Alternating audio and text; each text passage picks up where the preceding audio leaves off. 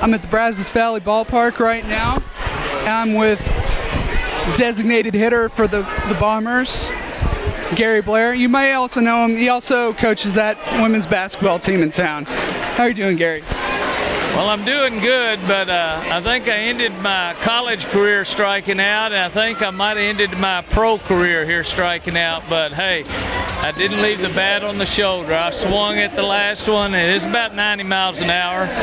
But I love the feeling, the moment right there, being out there with those kids out there and living the dream. And hey, Yuri's done a great job out here. This guy is a marketer, and he understands minor league baseball and college baseball. We got a great crowd here tonight. There's probably close to 3,000 people here tonight. So I'm happy for this, but the most thing I'm happy is we're winning. That's the most important thing. Yeah, I believe it would be their 5th straight. Now, tell me, from my angle, I couldn't tell. Was that second strike? It looked like it was the 3rd ball to me. Well, the first pitch, I made up my mind I was not going to swing on the first pitch. It was about 90 miles an hour, close to my chin. The question would have been, if it had been 6 inches closer, could I have gotten out of the way? Probably not, folks. He might have, the girls basketball coach at A&M might have been down for the count. But I survived. The next pitch I tried to drag bunt. I foul tipped it. That's better than I did last time. The next pitch I thought was a little low, but it wasn't. The next one was low. And then the next one was right down the middle on a 3-2 count. I had visions of walking, not getting a hit. But I had visions. But hey, that's a moment you live. This is all I did as a kid at their age. I ran out of ability. These kids have ability. These, who knows, one of these kids might be in the high minors or Major League Ball in years to come. And it's just a thrill to be out there with them. Brent does a great job of being positive with this team. And the one thing he told me, he said, hey, I'm only going to take kids, good kids. Hey, there's a deep fly ball. Deep fly ball. Catch it. Got a tag. We're coming in. Got another run. Make it 7-0 now. But great game right here. Great ballpark. I want to challenge Chip to come out and be designated hitter. Okay? I have a feeling Krista can hit better than Chip. So Chip, you're on call now. I want to see you come out and try to do it. So I was going to ask you about your last bat, at Texas Tech, but you already said you thought it might have been a strikeout. Was that the last time that you were at bat? Was in college? In college, but I played semi-pro ball in Dallas 2 years after that. I was only there my freshman year playing ball, but my grades were not good enough.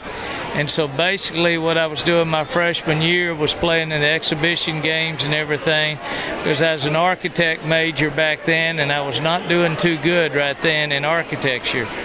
So sometimes you got to fail before you can succeed in life, and that's what happened. And I actually flunked out of school after my freshman year, flunking a 5-hour architecture course. But I went back to Dallas, got it together, came back, and had a pretty good career just playing intramural ball and having a great time, and got into coaching. And here I am, about 45 years later, still striking out. So I didn't get a bobblehead because whenever I got here, they had all been taken up. But did you get to see it? And how was that seeing, if you did, seeing yourself as a bobblehead? The bobblehead did not get here because they got held up in the port. So they will be here next week. So they gave vouchers to the first 200, 250 people. So I haven't seen it yet. But if you noticed when I struck out, I gave the catcher a little card. I said, go give this to the pitcher. And it said on the card, congratulations, you just struck out a 65-year-old. All right. Well, keeping it on topic of baseball, I've been seeing you on a lot of the broadcasts for the Rangers, and I want to talk about the latest one. But before I do, I want to ask you, how long have you been a fan of the Rangers? Probably as long as Chip, the 70s? way before that. Dallas Eagles was the minor league team. They used to play at Burnett Field right over the Trinity River.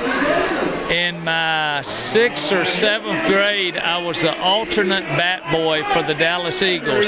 But the sucker who was the bat boy never got sick, so I never got to go out on the field. But my granddad was the only one in my family that was a baseball person, and he used to take me to ball games, and I've been playing ever since I was 6 years old. And it's just the best sport in the world. I coach basketball. I love it. But I'm a Ranger fan. I'll be driving to Dallas tonight. I'll have the radio station on listening to the Rangers. Last fall was pretty exciting, but how do you feel about the team this year? I like the team. I like the makeup. A lot of it's going to be the leadership that we're going to have to replace Sydney Colson and Danielle and Marianne Baker.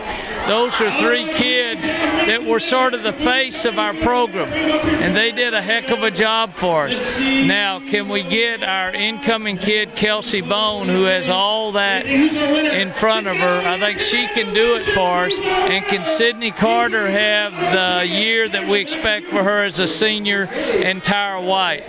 That's going to be the key, is right those 3 kids there. Well, speaking of last year's team, y'all got nominated for an ESPY. I'm sure most people know. Are there any updates on the voting, or will you not know until that night?